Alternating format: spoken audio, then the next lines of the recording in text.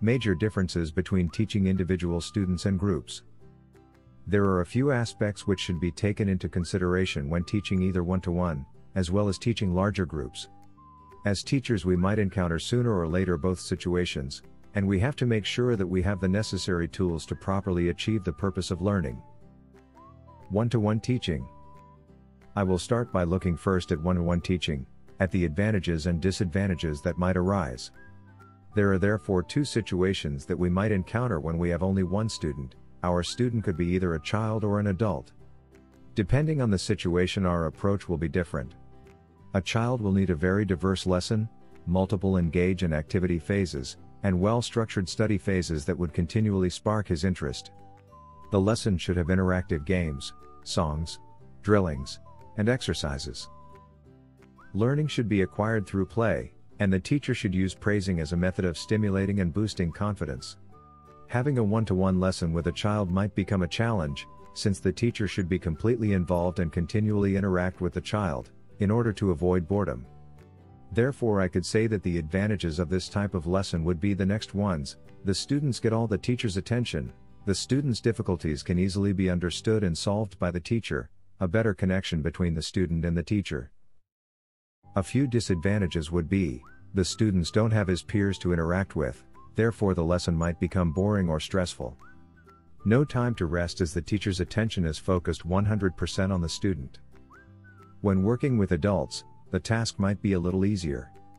The advantages remain the same. The student, being a motivated adult, can ask questions and better understand language difficulties.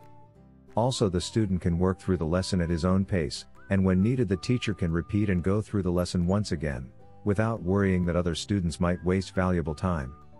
In my opinion, the advantages when teaching an adult student outweigh the disadvantages. Not the same thing can be said though when we teach just one child. Group teaching. Teaching groups have different advantages.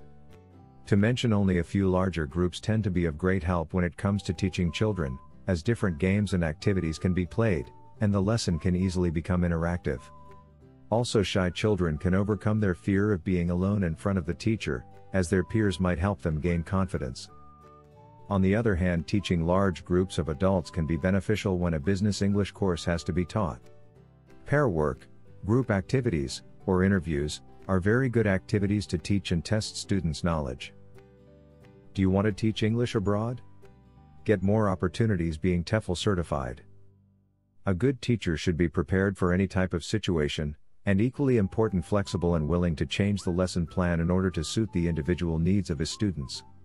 Progress should be seen, and the teacher has to make sure that his student doesn't stop, but continually takes one step at a time, coming closer and closer to his goal. Thanks so much for watching. We are ITTT, the leading provider for TEFL and TESOL training courses.